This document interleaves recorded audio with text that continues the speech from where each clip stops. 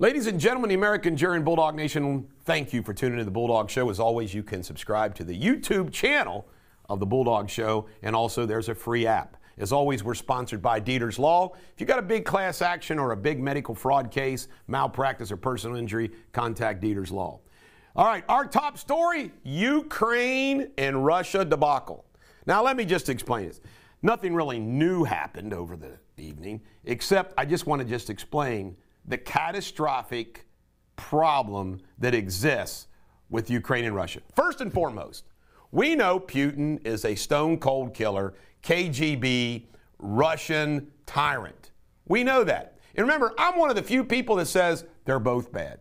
Then we know that all the corruption going on in Ukraine. Lots of bad stuff going on in Ukraine. But here is what I want to just point out to you. The amount of damage and harm that Joe Biden wreaked upon the world because who he is. He did nothing to stop it from happening. I want to turn the clock back. Imagine if Joe Biden and NATO got together and said, it's going to be a no-fly zone over Ukraine. We're putting in tanks on the border. You are not going into Ukraine. Putin doesn't go. Look at all of the damage and harm done both to Russia and Ukraine and the world and Europe and everybody, the United States, as a result of that. Folks, it would have never happened if Trump was president. Never. This is another major thing that is at the feet of Joe Biden. It's unbelievable. And people just want to slough it off. See, these political gangsters like Joe Biden, you think, oh, this is just something, bad happened, and they wanted you to forget about what it all means and who caused it all. Joe Biden is a 1,000% destroyer.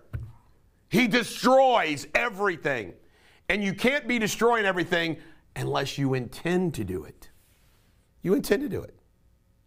Most people in the presidency, they always get accused of starting a war for political purposes. Joe Biden allowed a war to begin. It's unbelievable. 1.35 million illegal aliens have been set free in this country by the Joe Biden administration. In other words, they've been given the green light to go free out into this country. Do you know that is a greater population than 8 of our states? 8 of our states. That's unbelievable. I mean, think about South Dakota. That's more people than South Dakota just let loose into our country. Illegals. See what I mean about this guy? The great destroyer. Harry and Meghan have been demoted on the website. They're like way down next to Andrew now. There's a royal website. I've never checked it out. I just saw the news report. But it's kind of hysterical. They're going down, down, down, down, down. You know who is cutting loose on him? And I think, you don't want to say the word permanent because I think Dean Martin and Jerry Lewis got back together. You just never know about reconciliation. But by golly, I think William has had enough with his brother. I mean, it's pretty bad.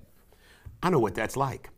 Fetterman is now beating Oz apparently by 7 to 10 points. How can this be, folks? By the way, I was not a Dr. Oz fan. I did not support Dr. Oz. Didn't like Dr. Oz. Saw him as you know what Dr. Oz was? Dr. Oz thought that he could be a Donald Trump, a rich guy who then could run for political office. The problem is, folks, everything's a little different. Donald Trump, despite being a billionaire, had appealed to the average Jane and Joe. Dr. Oz has no appeal to the average Joe. He might have a little appeal to the average Jane, as Dr. Oz, the TV guy, but he has got no appeal at all to the average Joe. Just doesn't. But still, come on, man. Pennsylvanians are going to vote for Darth Vader over Oz? It's crazy. CDC is now eliminating the mask requirement for healthcare workers. This church lady says, isn't that special? You believe it? Think about all that was wrought upon healthcare workers. CDC says, you don't need masks anymore.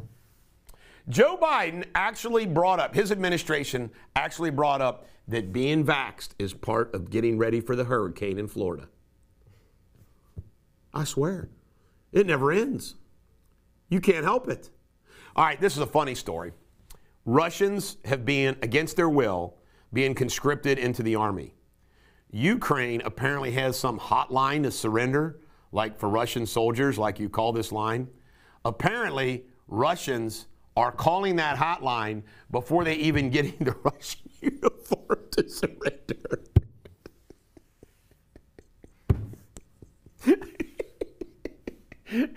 That's got to be one of the funniest things in the history of war. Hey, my name is Igor. I will not fight in Putin war. I want to surrender. Yeah, surrender. Where do I go? Surrendering before they even fight. Trump says he stays up all night worried about World War III. Well, that makes two of us. Biogen paid $800 to $900 million penalties for kickbacks paid to doctors. Folks, this is so evil. Corporate health care. And once again, I'm going to defend nurses. I'm going to defend healthcare workers. I'm going to defend good doctors like Dr. Charles Mellman. But I am not going to defend these doctors who sold their souls for money so their wives can get more Botox, plastic surgery, and live in a bigger house and drive a fancier car.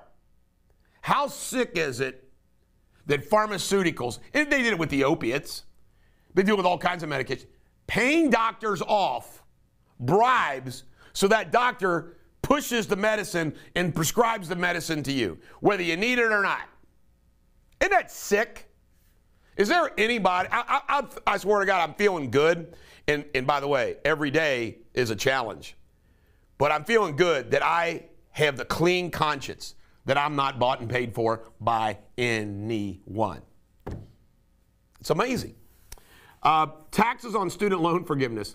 Someone has actually now filed a lawsuit, can't make it up, filed a lawsuit saying that he's better off making the payments as planned because based upon the loan forgiveness, he gets hit with a tax bill that he doesn't want or need.